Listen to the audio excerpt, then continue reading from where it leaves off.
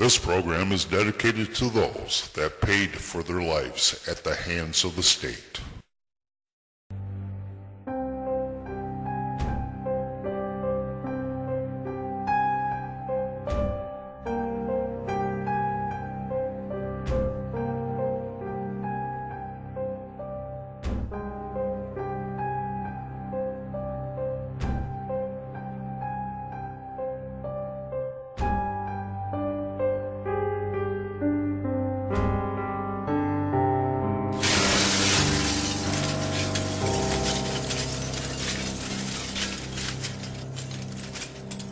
From the West Michigan studios of WKTV, let's go inside for Silent Voices.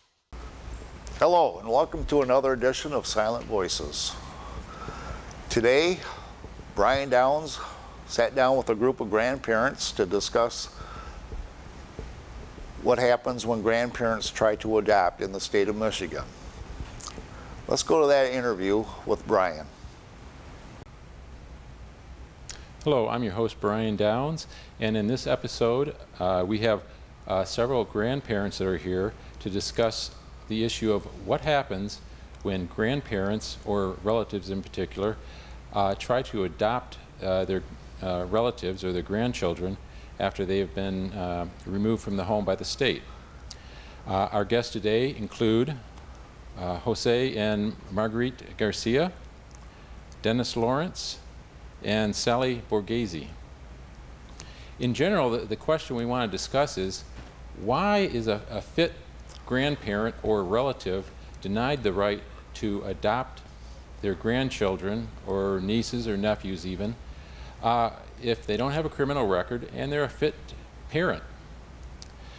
It really doesn't seem to make any difference whereabouts in Michigan you live or which court you're in. The result seems to be the same. Very often, it's the relatives are denied the right to adopt their relatives. So what we'd like to do today, we have we're going to have a discussion. We've got a number of quick questions we'd like to ask these grandparents who have personal knowledge of what happens, and to try to get a quick overview of what happens in these situations where relatives or grandparents want to adopt their children. The first first question is a four-part question we'd like to ask about. Actually, really a five-part question. One is what is the name of the grandchild that you had experience with in the court system, which court that you were in, what year the court case began, how long did it take to be denied the adoption of your grandchild, and who or where did the denial come from? So to start off with, Marguerite, could you answer those first five questions in general? Yes, we were in Kent County Court, and our case started in 2004. It took 3 years for us to be denied, and the denial came from Michigan Children's Services by the director of the agency, Bill Johnson. And Marguerite, would you like to mention your grandchild's name? Yeah. Yes, there are two grandchildren. One grandchild is Joshua Garcia. He was 3 years old at the time. And then there's also Alyssa Sandoval Garcia. And my son, Micah Garcia, and his wife, Ophelia Garcia, were in the process of adopting Alyssa Sandoval Garcia, which is Ophelia's first cousin. So she was 6 years old at the time. Okay, Dennis? Well, our case came out of Kent County court system. It started in 2007. Our two grandchildren, Sabrina and Fantasia, which we had them in our home for 10 months, although we did not have a foster care license, but we did take care of them after they had been in 3 different foster homes in the first year. So we had them for 10 months, and then the agency decided they wanted to move them with a newborn baby that was a couple hundred miles away in northern Michigan. Our denial came about 1.5 years after we applied for adoption from Bethany Christian Services. We did not have the finances to pursue this further into the court system.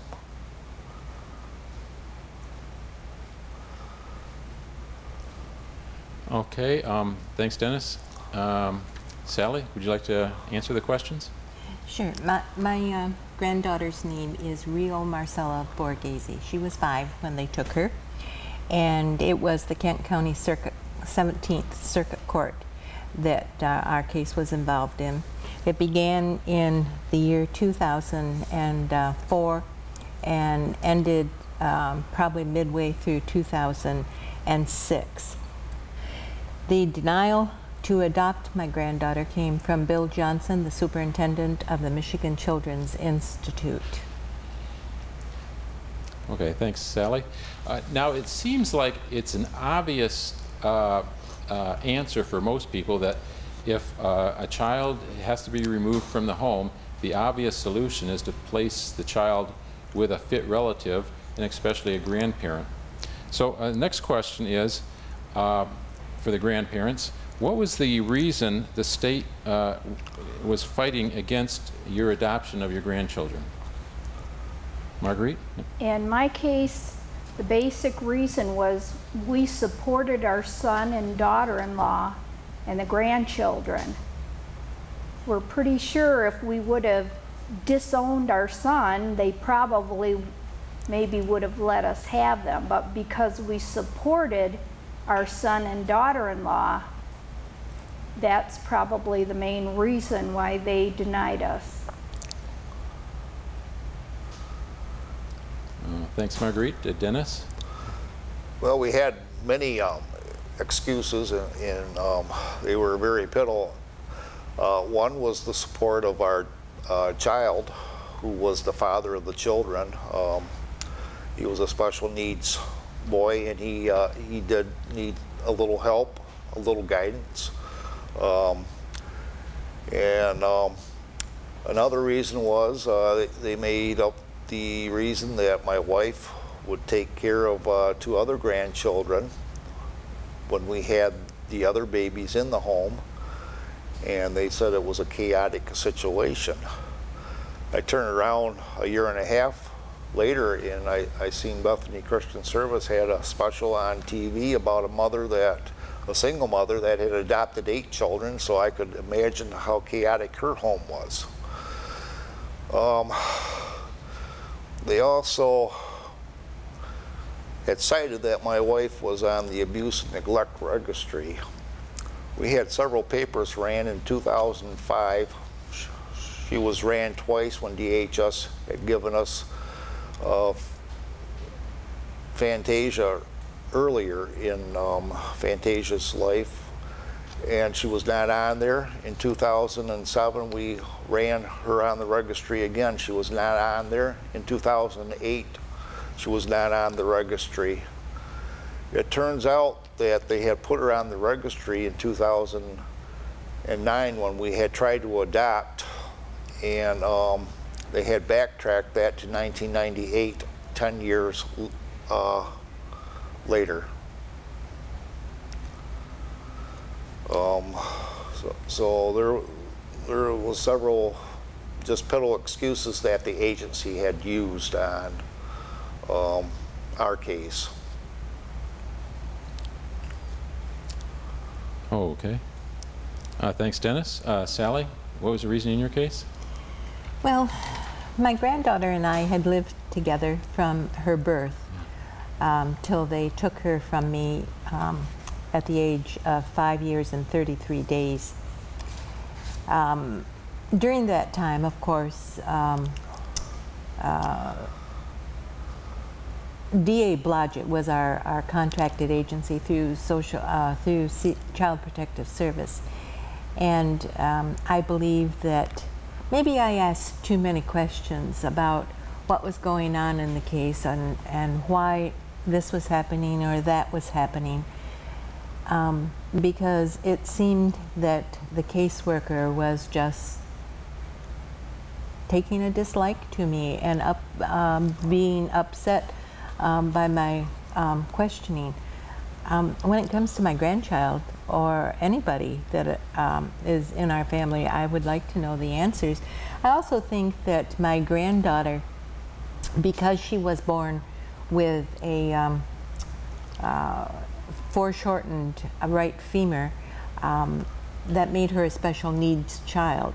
And of course, she would bring the highest federal funding to the agency. So I think that played a big part in it too. Thank you, Sally. Now, as a little bit of background on the next question we'd like to ask the grandparents, is the situation or the way we decide adoptions here in Michigan. Michigan is unique, as far as I know, among all the other states in the United States. In most states, a family court judge will decide where the child is going to be adopted out to, or who's going to adopt the child. But here in Michigan, we have what we call the Michigan Children's Institute.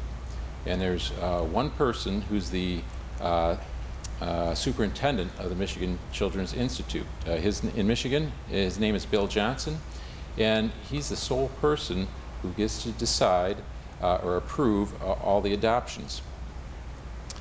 So this is a very unusual situation that Michigan appears to be the only state that does this, and it puts an awful lot of power in the hands of one person. At any one time, Mr.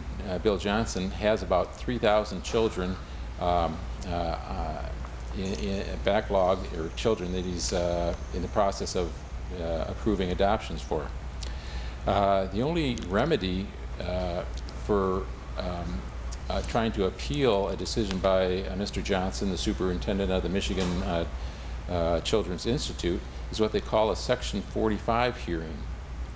Now, the Section 45 hearing seems to be a very difficult hearing to win an appeal in, since the standard is very strong to win in that case. You have to prove that his decision was arbitrary and capricious. So, back to the questions for the grandparents. Let's see if we get answers to these questions. One, did your case go to the Michigan Children's Institute Superintendent Bill Johnson? Did you fight the decision in what is termed a Section 45 hearing? Or if your case did not go to the superintendent, did you petition to adopt? So, Marguerite? Yes, the answer for us is all three. We did go to Bill Johnson. He is the one that denied our adoption of Joshua. They had already adopted out Alyssa quite a while before this, because the adoption had not been finalized for my son and daughter-in-law to adopt Alyssa. So they stopped that, and she was adopted out to another family.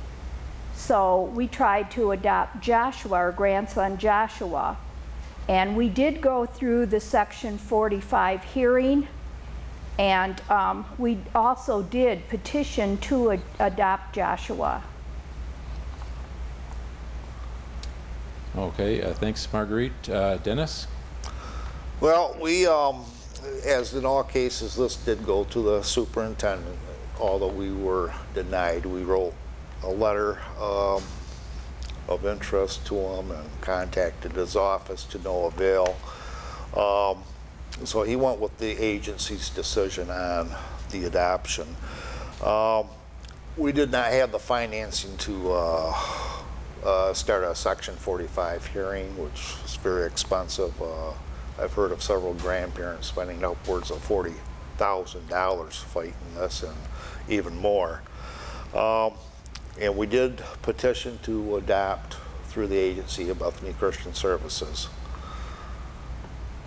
Okay, thank you, Dennis. Sally? Yes, our case did go to the Michigan Children's Institute, and the decision by Bill Johnson was denied. I did fight the Section 45.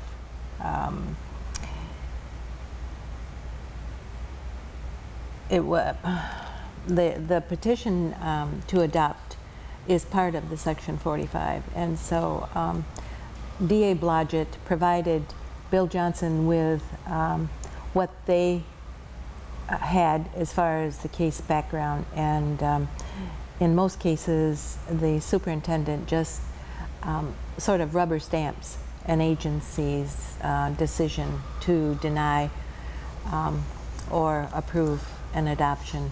And when it comes to grandparents in the state of Michigan, there are very few that get to adopt, if any. Thank you, Sally. The next question we'd like to ask is, do you have any contact? Do you get to visit your grandchildren, or do you have any other kind of contact with your grandchildren? And also, where are your grandchildren living now? Marguerite? No, we haven't seen Joshua or Alyssa since they were taken by the state. And that's been 9 years ago now.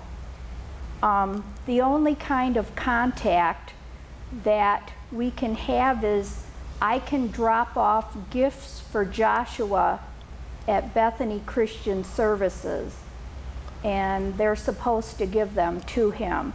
So I give Joshua gifts and letters and cards and pictures, and try to keep him updated on what's happening in our family.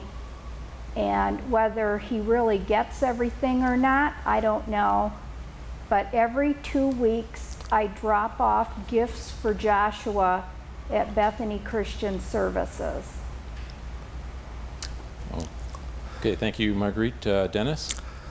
Well, I don't see my grandparents or my grandchildren.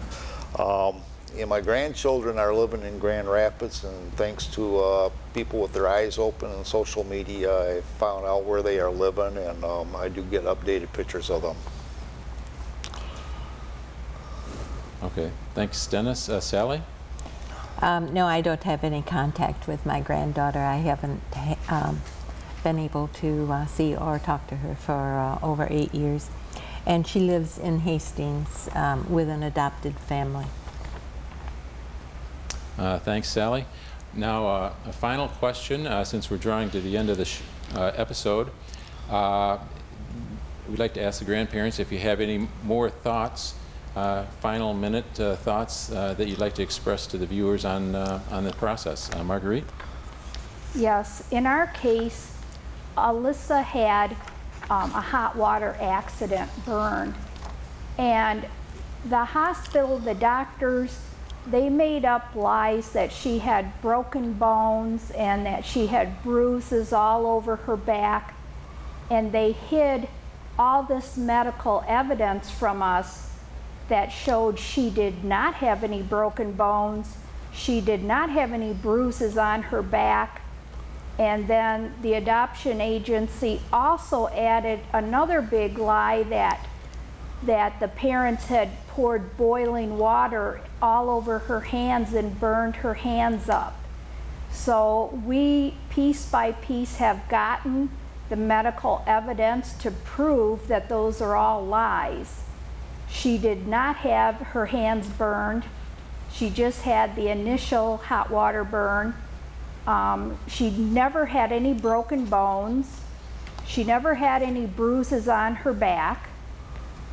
So this is all a violation of the 5th and 14th Amendments of due process. This is corruption by our government. This is evidence tampering and obstruction of justice. And it really is an abomination of justice. Thanks, Marguerite. Dennis? Okay, my thoughts are grandparents don't have any rights.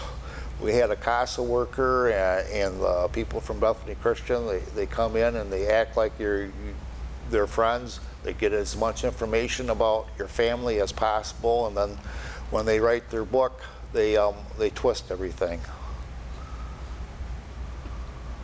Okay, thanks, Dennis. Sally, your comments? Well, all I can say is that people like our CASA volunteer and her pediatrician and her preschool, etc., were all in favor of my adoption of my granddaughter. But Blodgett basically was after the federal funding, and my granddaughter is gone because of that. Okay. I want to thank our guests, Marguerite and Jose Garcia, Dennis Lawrence, and Sally Borghese, for all this helpful information, and thank you for viewing the show, and thanks for viewing.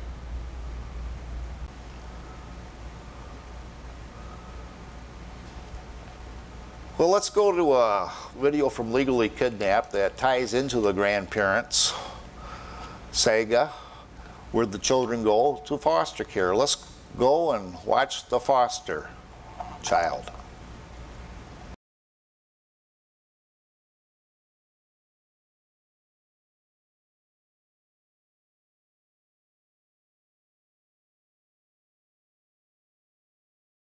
Once upon a time there was a happy, loving family.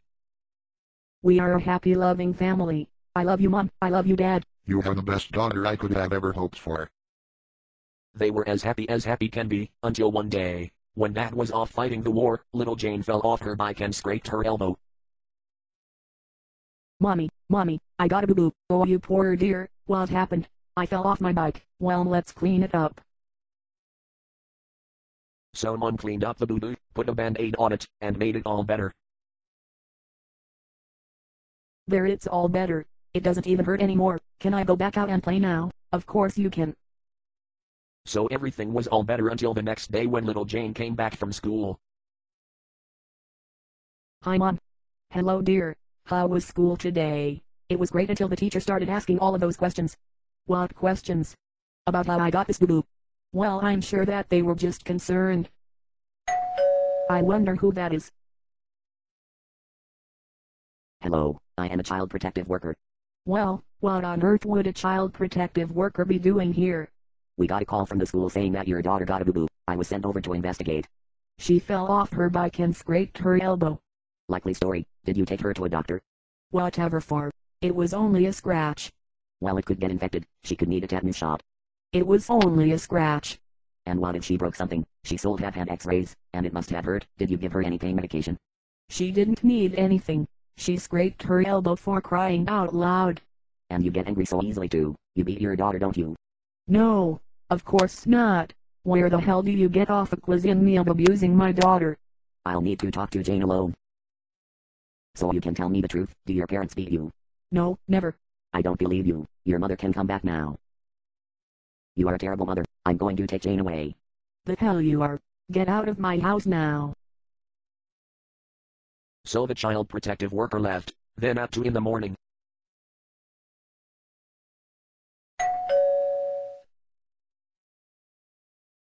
I wonder who that could be at this hour. I am here to take your daughter to a foster home where she will be safe, and I have the cops with me, so there is nothing you can do to stop me. No. You let the child protective worker take her or you will go to jail. Please don't take my baby. Too bad. You are a terrible mother. No, don't take me away from my mother. It's okay, Jane. Nobody will ever hurt you again.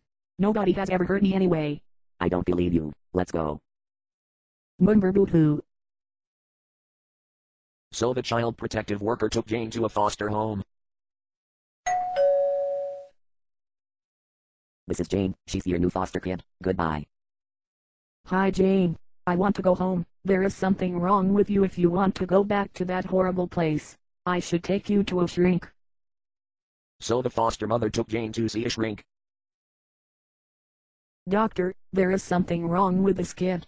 What is the matter, little girl? I want to go home. I know what is wrong with her. She is depressed. So we'll give her Prozac. That will make her hyperactive. So we'll give her something for that.